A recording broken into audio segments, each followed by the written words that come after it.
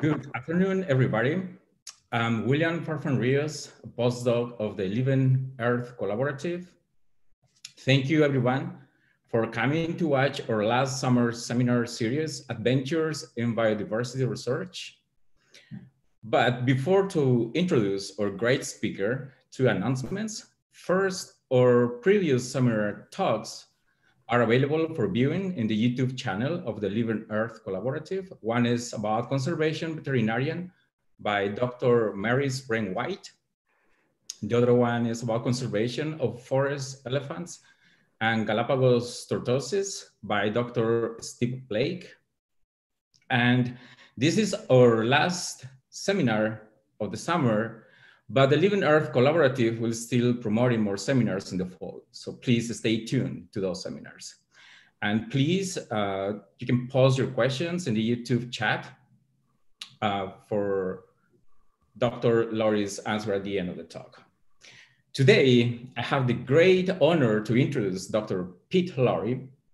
But before to start the talk, I will provide a little background of his research, his life. So Dr. Lowry is a director of the Africa Madagascar program at the Missouri Botanical Garden here in St. Louis. He's also adjunct associate professor of biology in the University of Missouri, St. Louis. And he's a research associate at the Kew Botanical Garden. This may or may not surprise you, but Pete wanted to be a botanist since he was 15 years old. And he liked more plants than animals. And after taking a plant taxonomy class when he was in college, he decided to be a taxonomist, specifically plant taxonomist. He got a master's from the University of Illinois and a PhD from Washington University, where he worked with Dr. Peter Raven. Pete was working in Africa since the 1980s, and he has done a myriad of field explorations in the world's hottest hotspots or biodiversity hotspots, such as Madagascar, but also in the Andes. He has collected around 8,000 plant specimens from 28 different countries and discovered and named over 300 plant species, 304 to be more precise, and published more than 200 papers. He is specialized in the Araliaceae family. One example of his discoveries is, if you see the plant behind me, that's a new species that he's describing from the Andes. So before it was named Schefflera, and now it's Isiodaphyllum. Pete's contribution to build this Africa Madagascar program at the Missouri Botanical Garden was remarkable and vital, largely built with passion, hard work, and a dedicated team of 150 people. Today, he will share all this experience of botanical exploration in the biodiversity hotspots. So please welcome warmly to Dr. Pete Lowry. Thanks very much, William. And thanks to the Living Earth Collaborative, and especially to Jonathan Losos for inviting me to speak in this Adventures in Biodiversity Research series. And thanks to all of you who've tuned in today or who may watch this later on at the Living Earth Collaborative site in YouTube. As William mentioned, and as you can see from the title of my talk, my plan today is to share with you some personal stories about botanical discovery, which is still very much an ongoing endeavor, even though we're already 2 decades into the 21st century. As William mentioned, I'm a plant systematist by training, which means I study the diversity and evolution of flowering plants. And as he also mentioned, I did my PhD there in St. Louis at the Missouri Botanical Garden. I actually studied the Araliaceae, the ivy and ginseng family in the Pacific territory of New Caledonia for my PhD work. And then I joined the staff of the Missouri Botanical Garden just as I finished my PhD to coordinate our program in Madagascar. A few years later, I was asked to take on the coordination of our program in Madagascar, in Africa, which I've been doing ever since. From my base here in France, I'm actually in France right now. I live here and I'm based at the National Museum of Natural History in Paris, which is very convenient for studying plants in New Caledonia and also in Madagascar, because one of them is a French territory and the other one's a former French territory. So the herbarium here has very rich collections from both of those parts of the world. I've been incredibly fortunate throughout my career, both as a PhD student at the Missouri Botanical Garden in Washoe, and since joining the garden staff, to work at an institution that has one of the largest and most impactful botanical research programs anywhere in the world. So first, a few comments or a little bit of background about plant diversity. Plants are a particularly important group of organisms. I'm sure you're all aware of that. They feed us and they feed all of the other animals that share this planet with us. They're also the source of an incredible array of important and useful products, wood, medicines, but also the plants that we plant in our gardens or grow in our houses and that keep us happy and keep us alive in times when we're suffering from confinement with COVID, and even in better times. Plants are still a very important part of what we do. Plant diversity is, of course, unevenly distributed on our planet. Polar regions have very, very few plant species. A fraction of the 2,750 species that occur in the state of Missouri, but the tropical regions of our planet are far more diverse. So for example, the island of New Caledonia has about 14,000 plant species. That's our current estimate. And there are about 18,500 species in Ecuador, about as many as in the United States, but Ecuador only occupies an area about 1.5 times the size of Missouri. So we've got a lot of plant species packed into smaller areas in many parts of the tropics. It's also true that our knowledge about plants, so botanists have had a long time to explore the flora in temperate areas, in particular Europe and North America, where botanists were able essentially to study the flora in their own backyard or in the forests and woods near where they lived.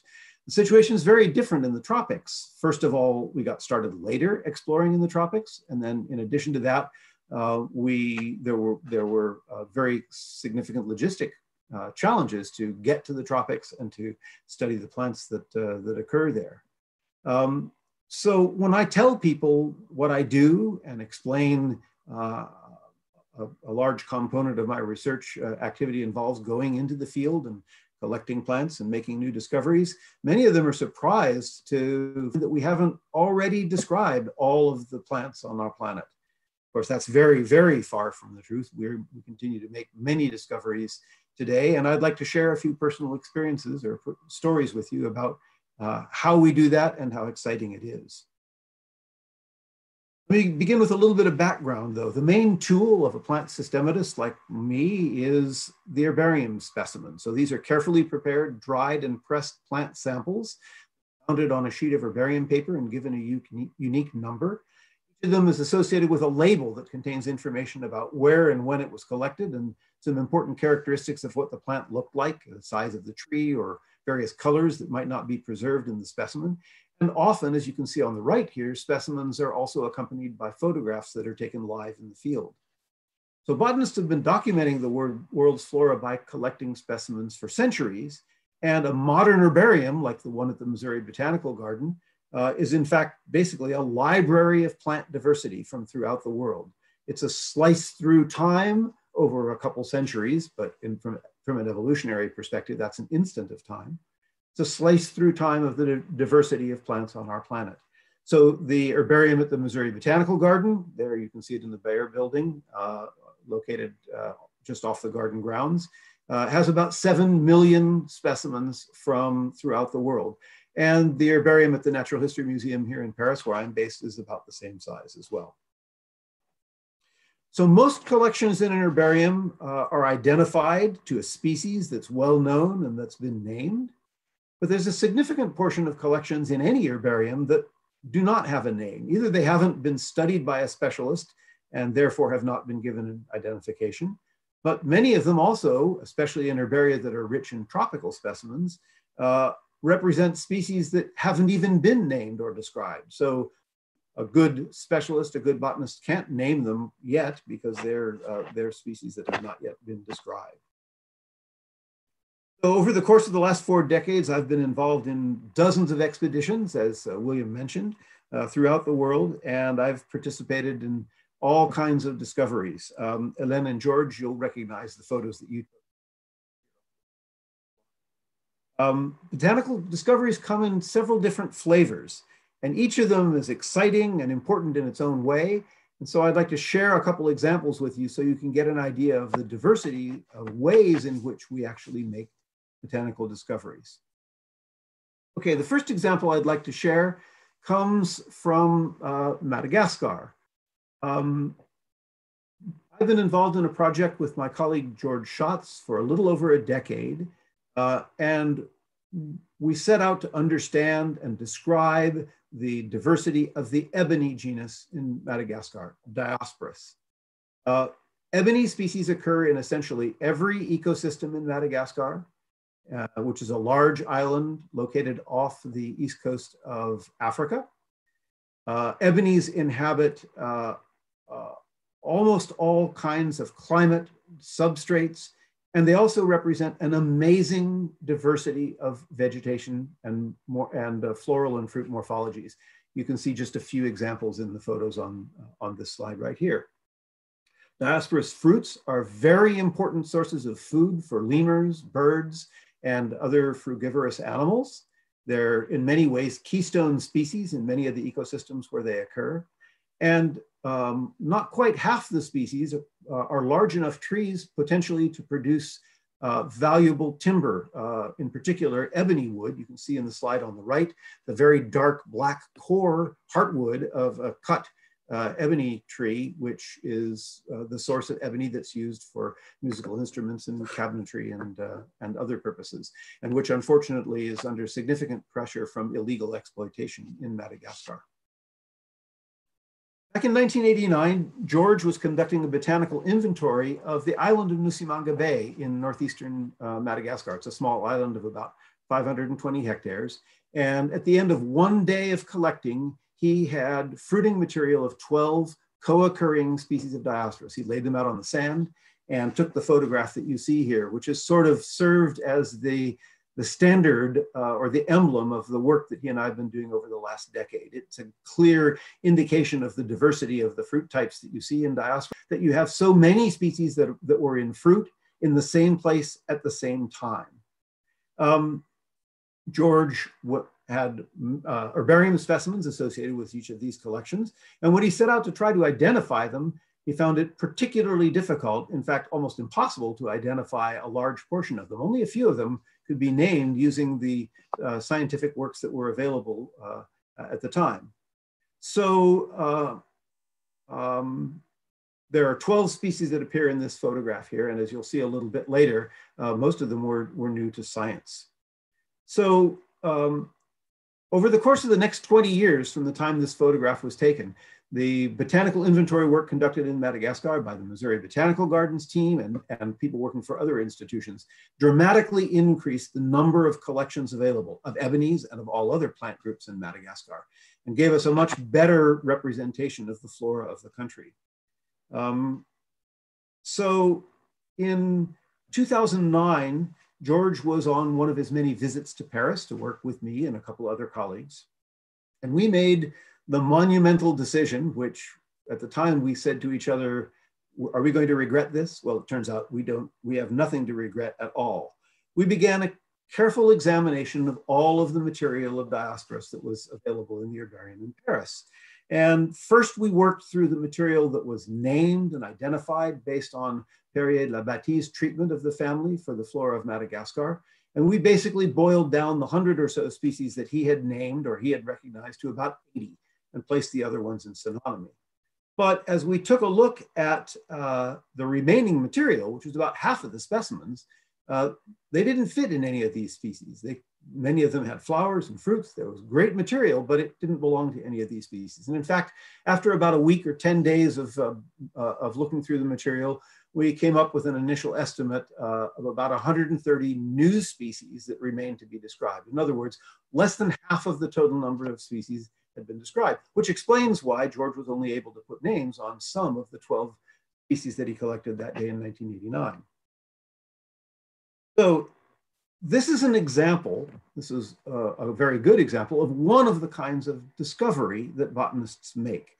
Carefully studying specimens that are deposited in an herbarium can lead to the realization that a group that you're studying contains new species. In other words, botanists discover new species in the herbarium using specimens that have been collected years, decades, or even in some cases, centuries earlier. So that's type 1 of discovery.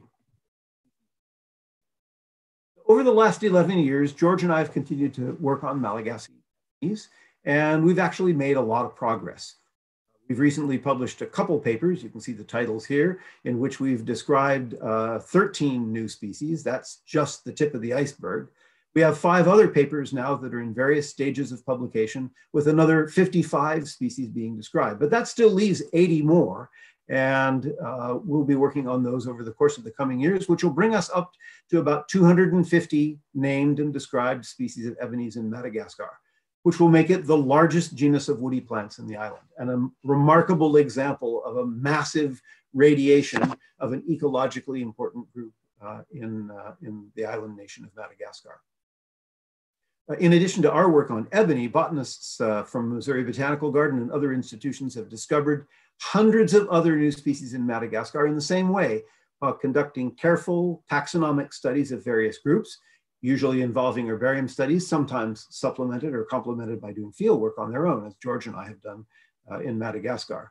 And in most groups that we've studied, it turns out that we often double the number of species, sometimes less, but sometimes more, as in the case of ebonies here, where we've increased by almost a factor of 2.5. So there's hundreds of new species to be described and discovered in Madagascar, above and beyond the ones we're doing on ebonies here.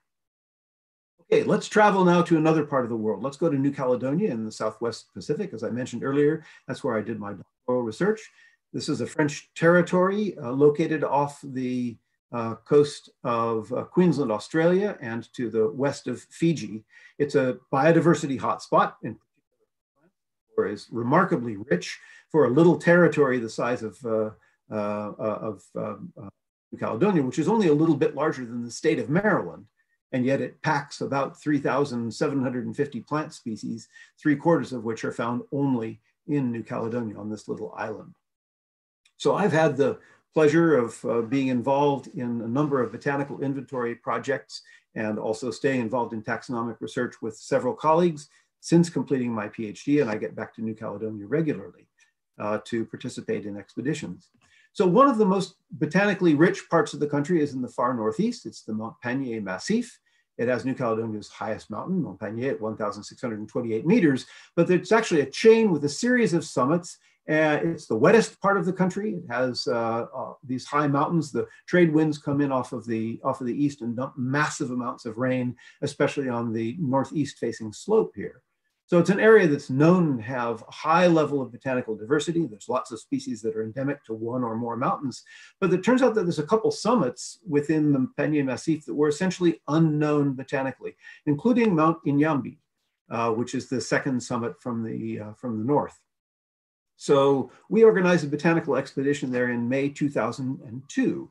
My colleague Gordon McPherson and I, with several colleagues, spent about 10 days on the mountain and slowly worked our way up the mountain from our base camp. Each day we would go a little farther from the base camp, and by about the 7th day or 8th day, we reached the summit of the mountain.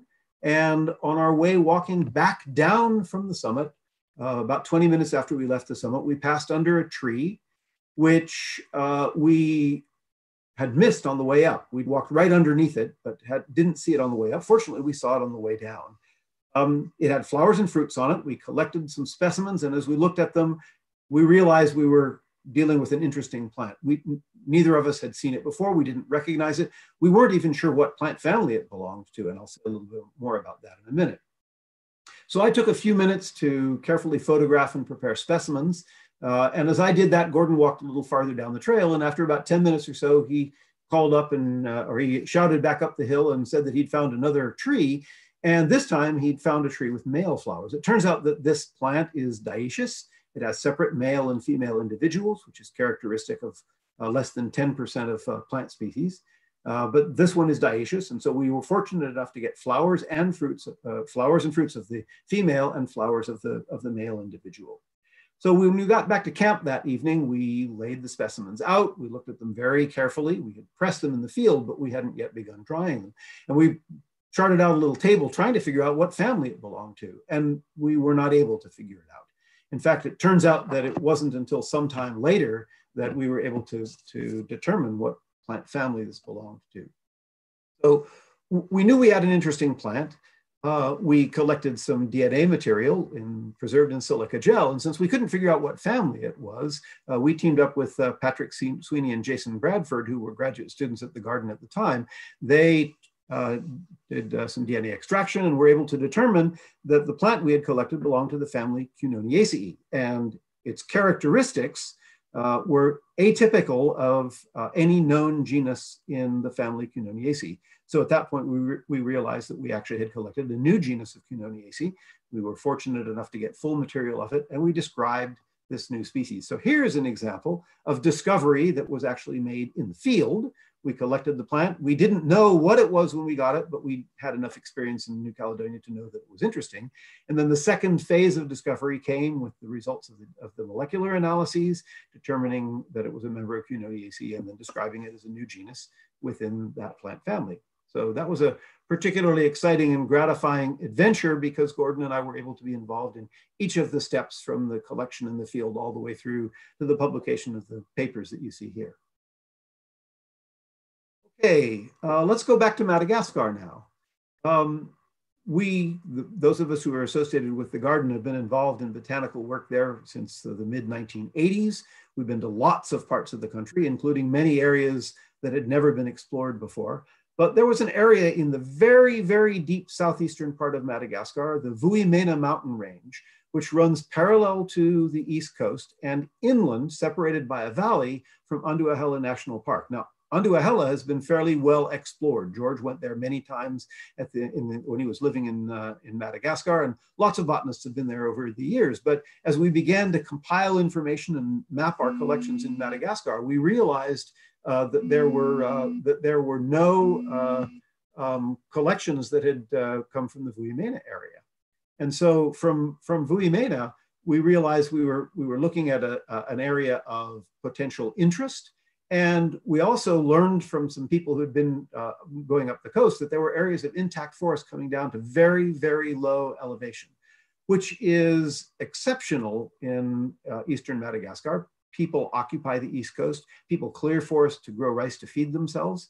And it's very rare to find an area with forest that comes down as low as this, 100 meters elevation. So we organized an expedition to the Bemangidi area, which is the part of the Vuimena Mountains where the forest comes down lowest. And we knew we were in for something interesting when we got there, but I don't think any of us had any idea how rich the flora would be until we actually got boots on the ground and started collecting. So as William mentioned, I studied the family Aureliaceae, and within the first 3 days on site, we collected the first material ever of these 4 new species of Aureliaceae, which have since been collected multiple times in the Vuimena Mountains, but they are all restricted to this area. So they only occur in this one mountain range in far southeastern Madagascar.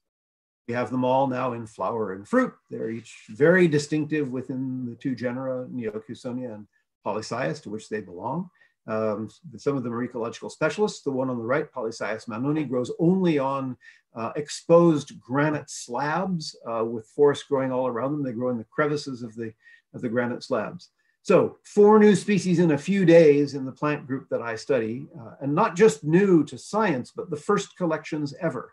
So there were no historical collections of any of these 4 species in the herbaria, even though people have been collecting plants in Madagascar for a couple centuries.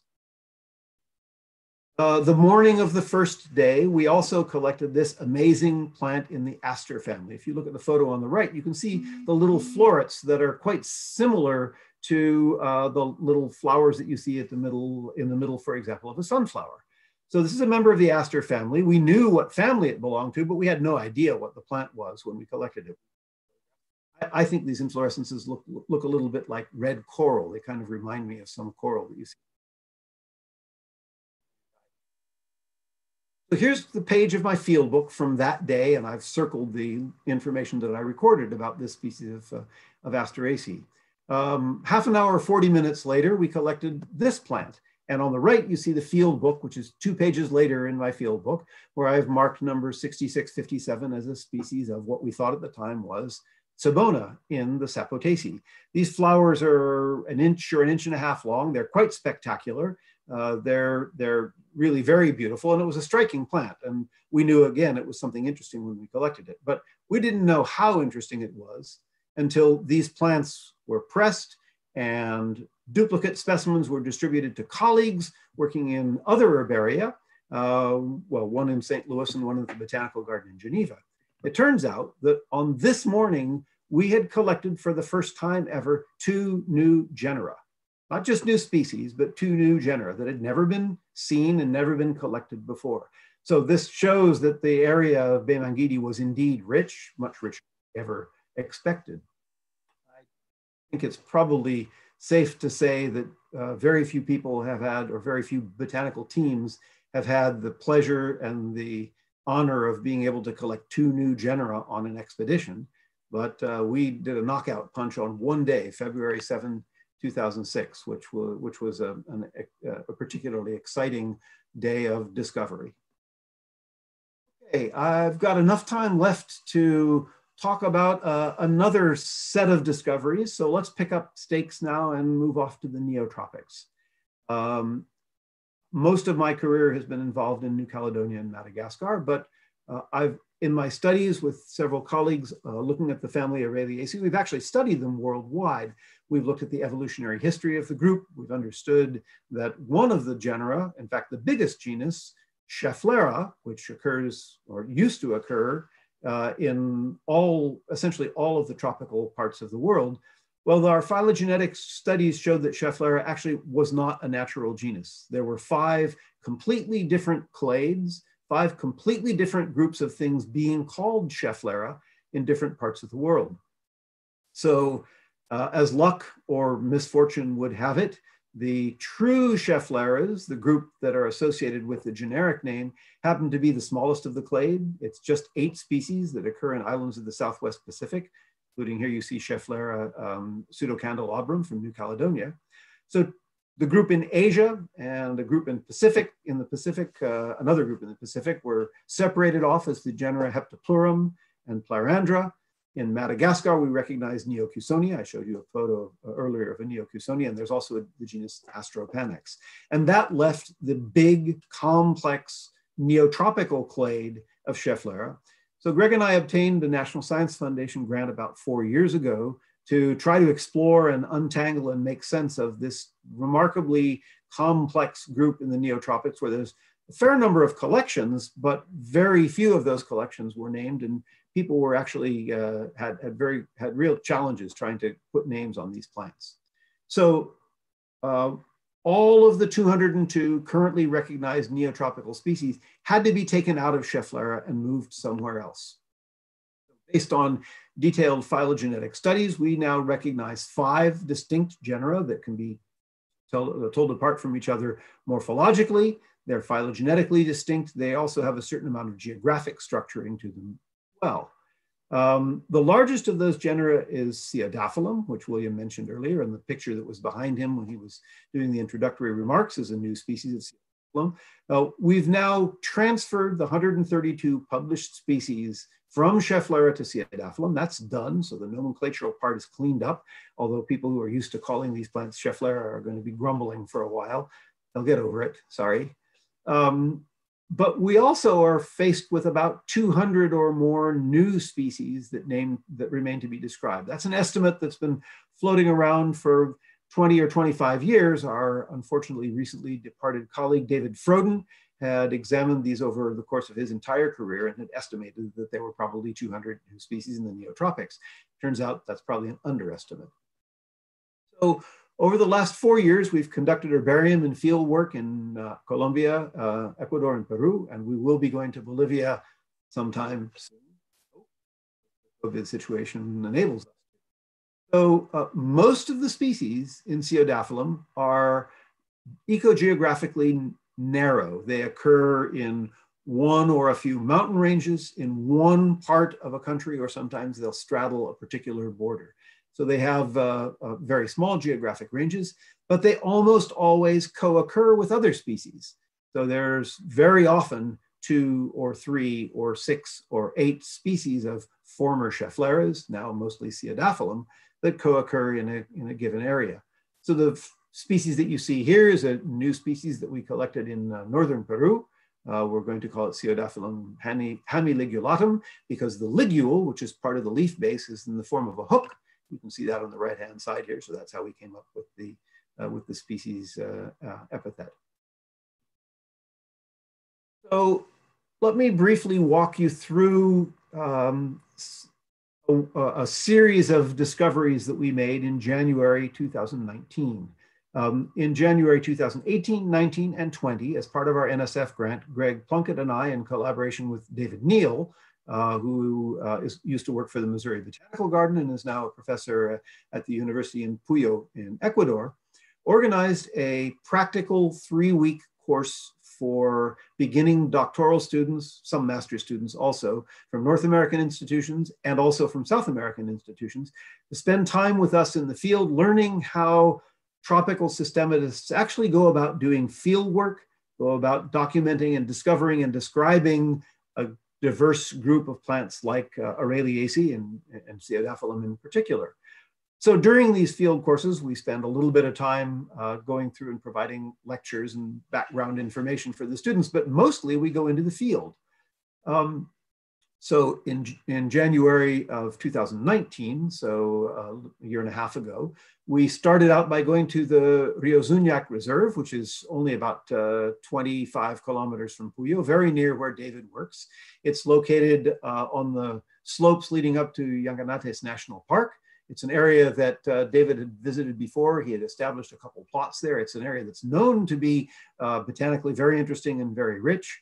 Well, it turns out while we were there, we collected material of 5 new species of Ciodaphyllum in the 6 days that we were there. Only one of which, Ciodaphyllum balsleviae, which you see in the top center there, top left, had been collected before. All of the rest of them were completely new to science and had never been collected prior to our visit to Rio Zuniac. We had, a few days earlier, we'd been at another site, a little bit lower elevation, about 20 kilometers to the east of Rio Zuniac. None of these species occurred there. That site had about 8 species of Ciodaphyllum, some of which were new and were locally endemic. So in the course of traveling just a short distance, there was a remarkable species turnover. So as part of the January 2019 trip, we then traveled down to the San Francisco Reserve, which is located near Loja, about 300 kilometers south of Rio Zuniac, still on the eastern slope of the Andes and at a similar elevation. When we were at San Francisco, we collected material of 3 more new species of Ciodaphyllum, completely different from the ones we had seen before, different from each other. The 2 here that you see at the bottom and on the right-hand side, Ciodaphyllum pedersenii and Ciodaphyllum sancti francisci, superficially look similar to each other. And in fact, we were tricked ourselves. Our first collection of Ciodaphyllum pedersenii, we thought it was material of sancti francisci, which we had already collected 3 or 4 times. But the leaves were completely different, not so much in shape, but they were whiter underneath. And more importantly, when we pressed them, they just shattered. They were, I won't say like glass, but they were really, really sensitive and just broke up into little pieces. It was really hard to make a specimen. We said, boy, this was not like the other ones we'd collected. It must have been a plant growing on some substrate or something. Well, we figured out a little bit later on that it was a different species. And then when we looked more carefully, we saw that there's a large number of morphological characters that distinguish them from each other. We then traveled about 55 kilometers away to the Tapichalaka Reserve, again on the eastern slope, due south of Loja, actually fairly close to the border with Peru. And at that site, similar elevation, we collected 4 more new species of Ciodaphyllum. So each of these events represents discovery. In the case of Ciodaphyllum, which we have been studying for a number of years, as we made these collections, as we found these plants, we would cut the tree, or a branch off the tree, we would look at the plant, we'd take out our hand lenses, we'd think very carefully, does this look like anything we know from this area? Maybe it's this, maybe it's that. Sometimes we'd have to wait until the evening before we could get back to our computers. But oftentimes, if you're collecting in a group that you know well, you realize either at the moment you collect it or within hours or a day after you've collected something, that it represents a new species, that it's something that's either never been collected before or that someone got once or twice and made a fragmentary collection, whereas we were able to make full collections with leaves and carefully preserved inflorescences accompanied with photos and silica gel for molecular phylogenetic studies. So a lot of discovery is made on the spot, in a sense. But many discoveries are made after the fact. Somebody who is out doing general collecting, as William has done in the area around Cusco in southern Peru, where he's from. The photograph that he showed behind him is actually Ciodaphyllum waikachense, a plant that my colleague Greg Plunkett and I have collected at Waikacha Reserve. When William collected that plant, I dare say that you might have known that it was a new species because Robin Foster had perhaps spotted that before. But lots of times we make a collection, it goes into the herbarium, it may get studied a year later or 10 years later or 30 years later before somebody takes our collection and turns it into a discovery of the first kind I described, the aha moment you can have in an herbarium when you make a collection.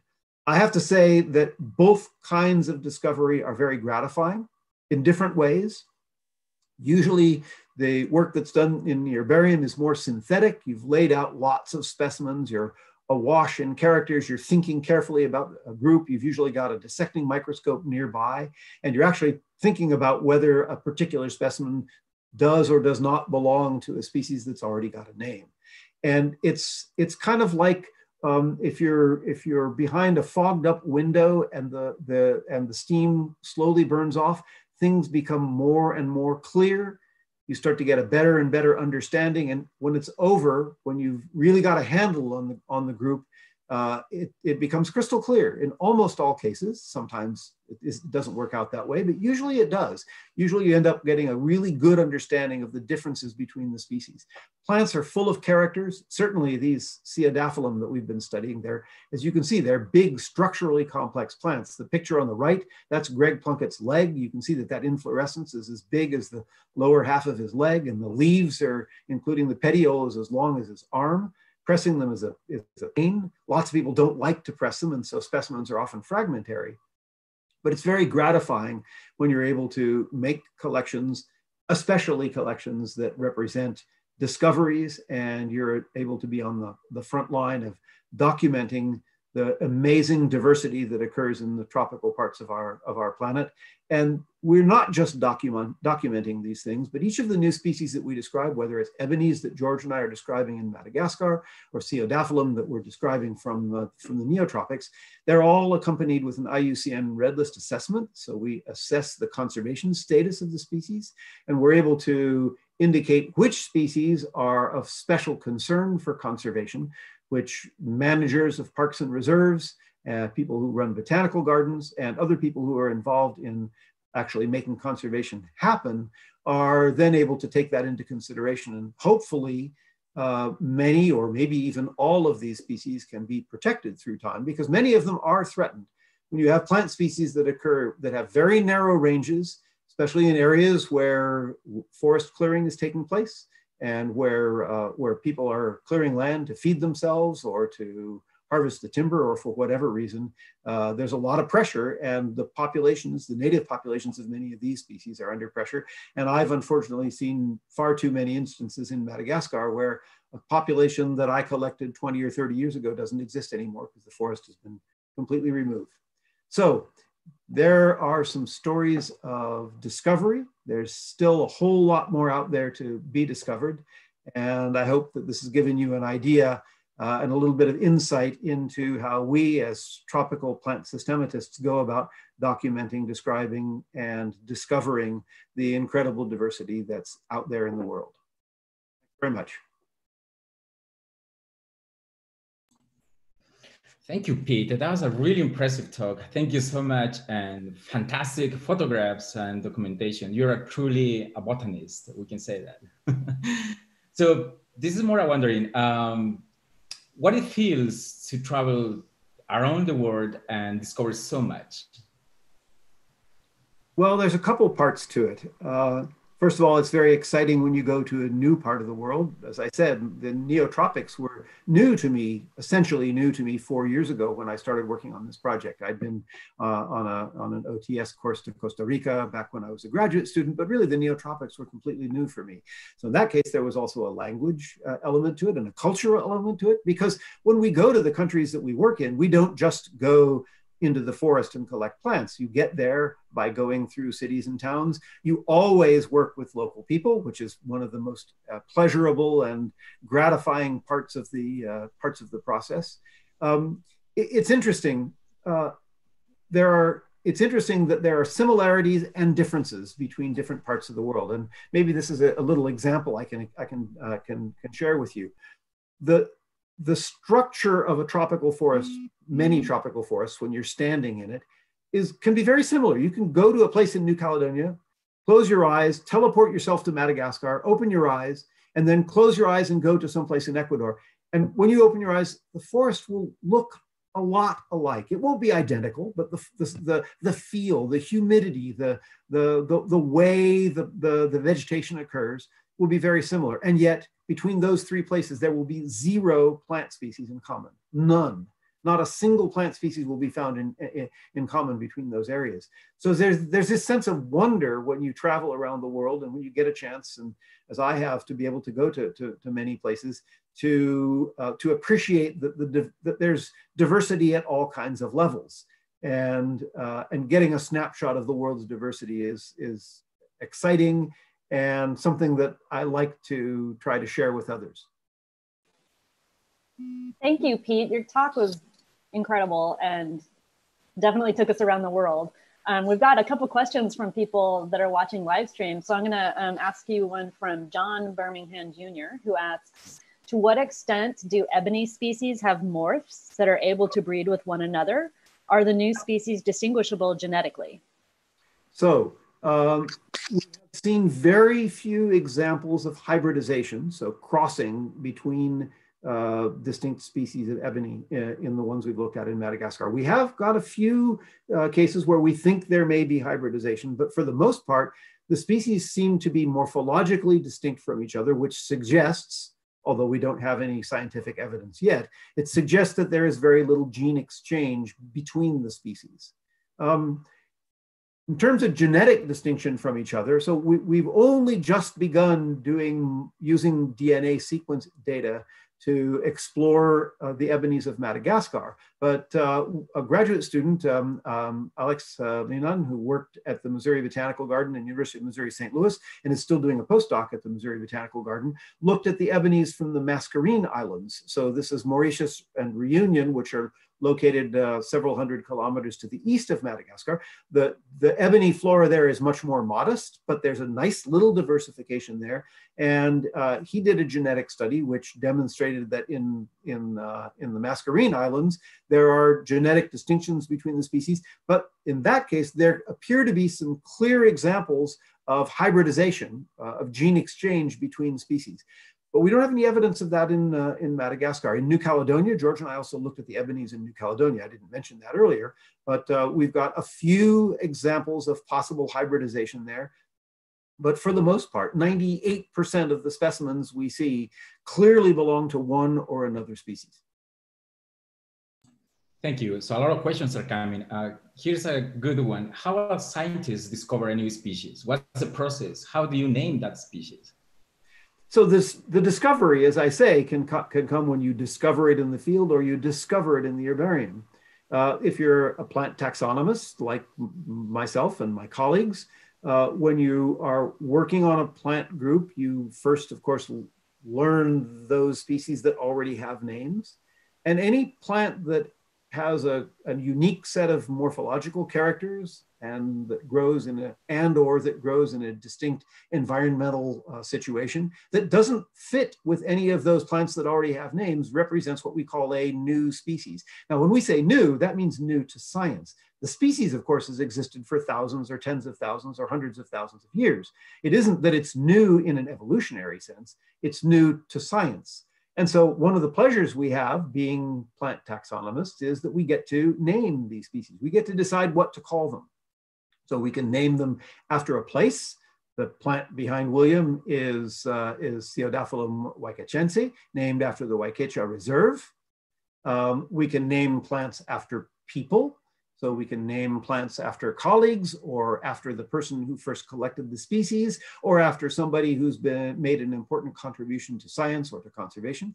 We can also name them after a morphological character. So something that has a particularly large leaf might have its species name grandifolia to mean that it has a large leaf and to distinguish it from other members of the same genus that have smaller leaves. But we get to pick the name, and that's part of the fun of taxonomy, is trying to come up with a name. The name should be informative in one way or another. Informative in that it gives you a chance to honor someone. So if I publish a name and I'm going to publish a species Diospris and name it after George, so it'll be Diospris schatzii, and I will add a little paragraph and say this species is named in honor of my friend and colleague George Schatz, and then I will say something about George so that that's recorded in time and that the species is named in his honor. Thank you. This question kind of segues into that one nicely, I think. The person asked, for the Bermudian expedition, had you talked to locals from the region about the flora and the indigenous populations? Do they have different names for the different trees that you ended up discovering to science, you know?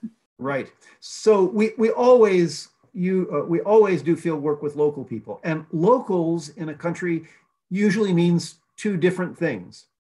It means scientists, botanists from the country in which we're working. So our local colleagues, these will be people from the National Herbarium or people who are professors or sometimes students in the universities.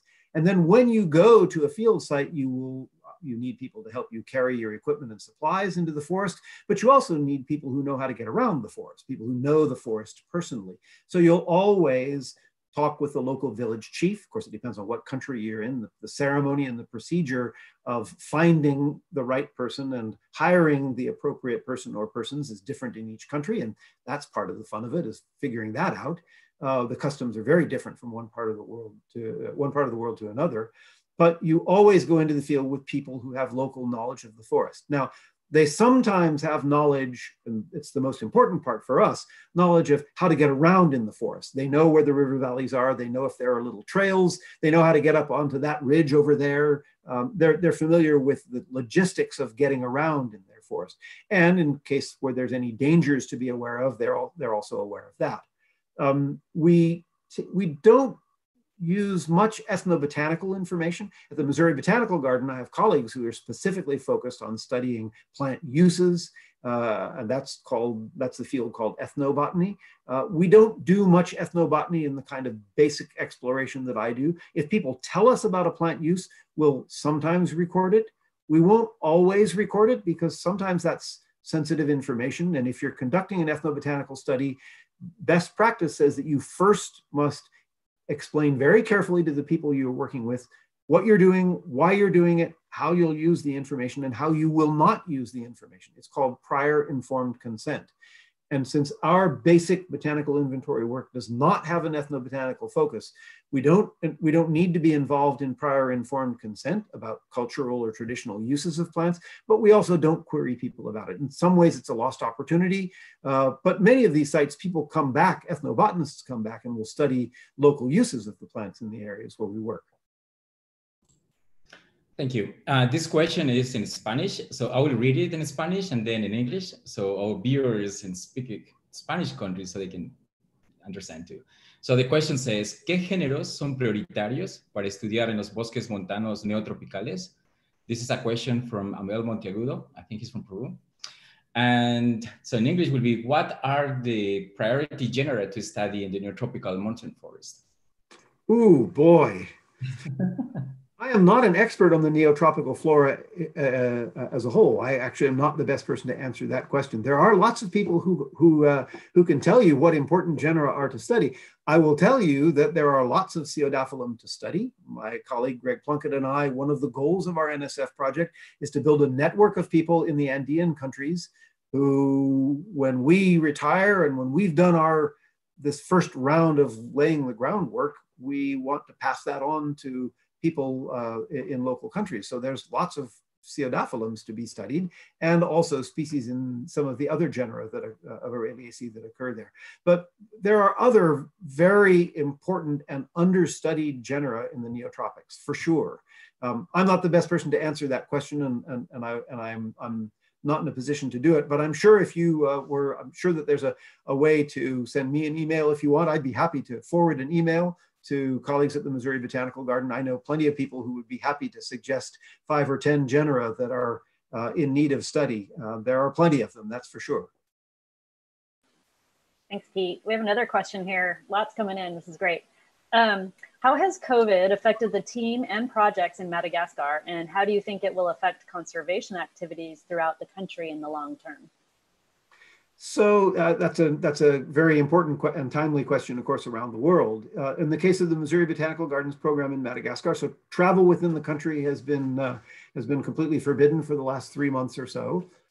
So our staff at our main office in Tananarive has been spending their time looking at specimens. Fortunately, there's lots of specimens to look at. They've been doing a lot of data analysis. We've been doing a lot of writing up of projects. There's been plenty to keep them busy. In some ways, I mean, we've missed a field season, so that's unfortunate. But in some ways, there's been a blessing associated with that. It's given or imposed on our staff the time necessary to take care of a lot of things that need to be done and that were not necessarily high priorities for us. Now, I hope it doesn't go on for a whole lot longer because it's now Malagasy winter. The spring and the good field season begins in October, especially November, December. And I'm really hoping that our teams will be able to get back into the field pretty soon, even if on a limited basis. In terms of our conservation sites, thus far, the pressure on the 13 conservation sites that the Missouri Botanical Garden operates in collaboration with local communities, the pressure is not increased a lot at most of the sites. It has increased at some of the sites, but we tried to be proactive. When COVID was first starting to come on the radar screen, even though there were no cases yet known in Madagascar, we knew it was going to get there, and we knew it was going to eventually have an impact. So we started trying to stay 1 or 2 steps ahead of the curve and to implement some emergency or some advanced measures. A number of donor organizations also saw the writing on the wall and generously offered, we didn't even have to ask, generously offered to provide modest but important amounts of emergency funding to deal with specific issues associated with the COVID. So for the time being, we're about 4 months into it in Madagascar. I would say that our program has not really suffered, but it's kind of like holding your breath. We can do it for a little while longer. I don't think we'd be comfortable doing it a whole lot longer. And there's no way to predict how much longer this is going to go on. I'm sure that a few months from now, we will be looking at and thinking about the next things we need to do. It's a challenge, definitely. Everywhere around the world for all of us. Yes. Are you observing any biotic attrition in Madagascar, like for example, species extinction? Well, extinction is a difficult thing. Proving that something has gone extinct and classifying it as extinct on the IUCN Red List actually requires going out and carefully doing a survey to try to prove, I guess is the way to say it, that the species no longer occurs at all of the places where it was previously known. So we know of a few species in Madagascar that apparently have truly gone extinct. We also know that in the first 15 or 20 years of our program, so this is up until about a little bit after 2000, we had a series of students who took on projects, mostly groups that George and I or other people were studying, and we would look at a group and we'd say, oh boy, this species hasn't been seen or collected by botanists since the 1950s. We wonder if it still exists. I bet it's not there anymore, especially if it didn't come from a park or reserve. You know, they went out and in most cases they were able to re-find it. Often they refound it in a little patch of forest that was highly threatened. And I bet if we went back today, some of those things that we found then might be gone today. So there's undoubtedly some extinction going on in Madagascar. It's also true that when you look at a map of a species based on the collections that we've made, that of course only represents a teeny portion of the true distribution of that species. It's rare that a plant has been collected in all of the places where it really grows. Sometimes that happens, but that's usually the exception. So very often when we lose one subpopulation, maybe the only known subpopulation, that doesn't necessarily mean that the species has gone extinct. Thanks. This person says, thank you for your talk. At what stage do you use molecular tools? At the beginning to confirm new identities, or not necessarily? In the context of floras with little or no molecular work, for example, India. Right. So molecular data will not tell you unequivocally whether something is or is not a new species. At least in botany, we very rarely use molecular data to do that, with a couple exceptions. If you have a number of populations that you say, this represents a species, and then you do a molecular study and you actually see that some of those populations are on one evolutionary branch and other ones are on a completely different evolutionary branch, that means that the thing you were calling a species actually isn't a species. It was two separate species. So that will cause you to rethink and redefine your species based on molecular evidence. But when we make a new collection, like the photographs that you saw in the last slides that I was showing here, we do collect DNA. We are doing molecular analyses. They're ongoing right now. But the molecular analyses the goal is not to tell us whether these represent new species. We already know that, and I'll say something about that in a moment. The molecular analyses will enable us to ask questions like, do all of the species that have these large heads, these groups of fruits that look like a tennis ball or a golf ball, did all of those species with that kind of structure evolve once, or did that kind of structure evolve multiple times? The answer is it evolved multiple times. In fact, Carlos Rodriguez-Vaz, who did his PhD with my colleague Greg Plunkett at the New York Botanical Garden, he focused specifically on this globose capitate group and showed that that character evolved multiple times. Now, how do we tell the species are different from each other?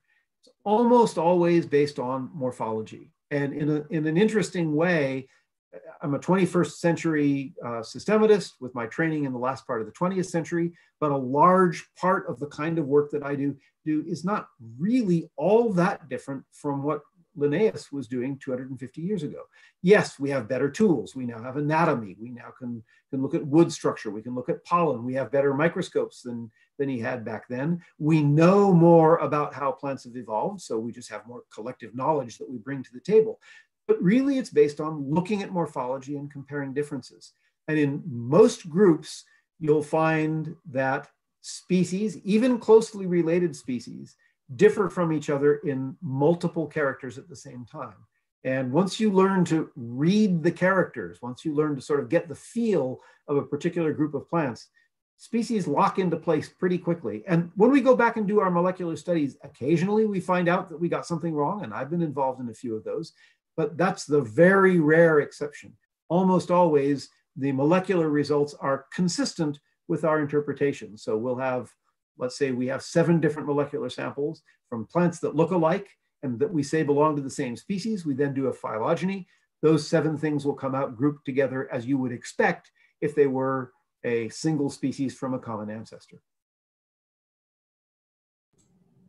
Thank you. Here's another question. Can you estimate the undescribed species in Araliaceae in the tropics? Ooh, of Araliaceae in the tropics. Yes. Well, the bulk of them are going to be in the former genera of Schefflera. So there's probably 200 plus species in Asia of Heptaplurum. And as I said earlier, there's probably 250 or maybe even 300 species of Ceodaphilum. There's probably 10 or 15 species of the genus Cephalopanax, which I haven't mentioned, but that's a new genus that we're describing from the Neotropics.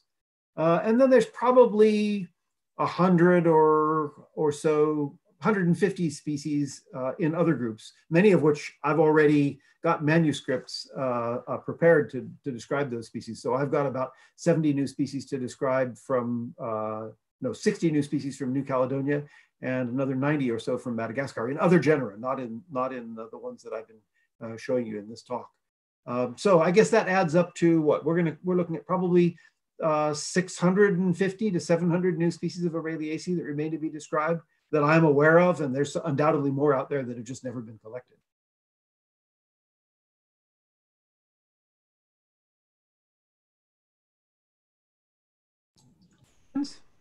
Oh, yeah, there is a couple more questions. Maybe we can ask this one too. Do you know like the evolutionary history of Schefflera in the North Tropics? It seems that Schefflera are the star of this talk. So do you know the evolutionary history of Schefflera in the North Tropics and where happened this species radiation? Right. So the neotropical, what we call Scheffleroids, because they're not Scheffleras anymore, but the neotropical Scheffleroids, the species that were previously placed in Schefflera, are part of a larger clade or a larger evolutionary group within Aureliaceae that's mostly Asian. So we call it the Asian palmate group. They have palmate leaves. Almost all of the genera in this group. There's about 8 or 10 genera in Asia and 2 genera in the Asian palmate group in the neotropics. Actually, there is Dendropanax and actually 3, Dendropanax, Oreopanax, and the Scheffleroids are all part of this Asian clade. It appears that the Scheffleroids reached the Americas probably at a time when there was connectivity across the Bering land bridge. So they probably migrated at a time when tropical and subtropical forests were situated much farther north than they are today. And there was probably a direct migration into North America and then migration south and massive diversification in Central and South America. I mean, the group has just completely exploded and gone bananas. I mean, there's also a lot of species in Central America that I haven't mentioned at all. It may well be that Oreopanax, which is a large genus in the neotropics, its sister genus is one species on Taiwan. One species endemic to Taiwan. And yet they look very similar to each other. They're clearly sister to each other. They're not the same genus. In this case, it looks like the common ancestor to Sinopanax and Oreopanax migrated from Taiwan, or it might have been in continental China, across the Pacific to South America. So that was a transoceanic dispersal event rather than migration across the Bering land bridge. Those are hypotheses based on molecular work that's also been mapped. We've got a few fossils of Aureliaceae, and so we've tracked them through time, and we know a little bit about the fossil history of some of these genera. But a lot of this is still speculative, and in some groups, the fossil record is very good, and we can have a really good idea where species occurred in the past. Unfortunately, Aureliaceae do not have a great fossil record, and that's a bit of a handicap for our ability to retrace the historical biogeography of the family we study. Great, thank you so much. And thanks again for this really fantastic talk. It's almost time, but I don't wanna finish this without reading this last message again from Abel. It says, congratulations for this great presentation and greetings from Cusco, Peru. So the other side of the world are watching this talk too. Thank you so much. It was really fantastic and exciting to hear all these new discoveries and how we still need to learn about nature, and still a lot to discover in the nature. Thank you. So much. It's been my pleasure sharing it with everyone. I hope you appreciate the tropics and will do your part to help support conservation and scientific endeavors in the tropics. And I also want to thank those of you at the Living Earth Collaborative for making this series possible. And I look forward to the next series whenever you decide to start this up again. And to everybody, stay tuned with a new LC seminar series in the fall.